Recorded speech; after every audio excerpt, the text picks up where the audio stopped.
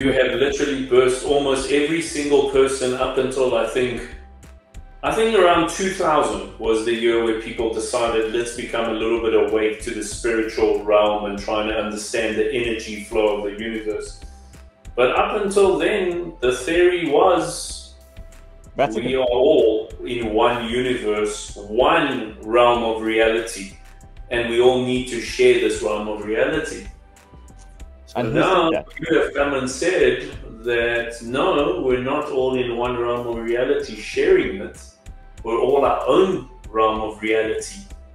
And we are perceiving every single existence that comes into this realm of reality based on how we choose to perceive that engagement. Ali, my cousin, Mr. Professor, you have